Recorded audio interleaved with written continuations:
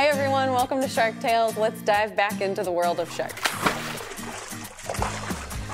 This week, the research team made a couple of trips along the coast of the Outer Cape. They saw sharks everywhere from Monomoy, so the southern tip of Cape Cod, all the way up to Provincetown in the north.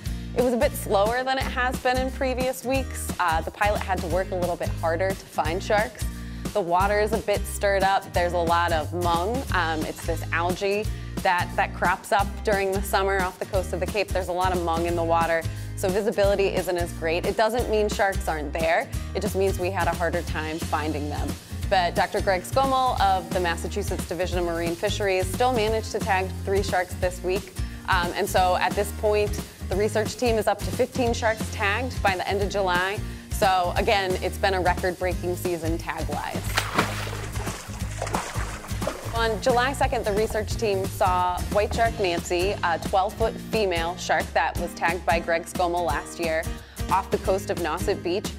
What's really cool is not long after that, she was detected up in Canada. So she's already made her way up the coast all the way up past Cape Cod and has gone up to Canada.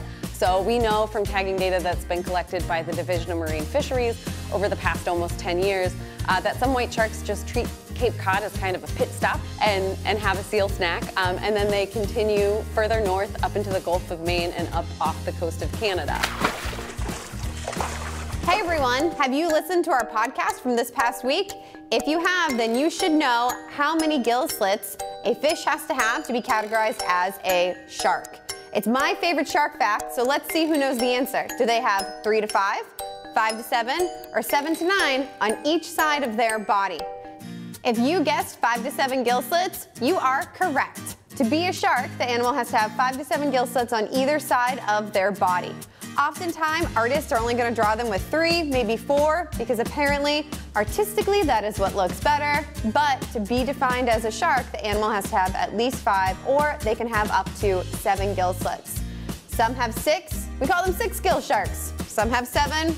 So guess what we call them? 7-gill sharks. Thanks everybody for tuning into Shark Tales this week. Follow NBC10 Boston on Instagram and YouTube so you can get updates on sharks all summer.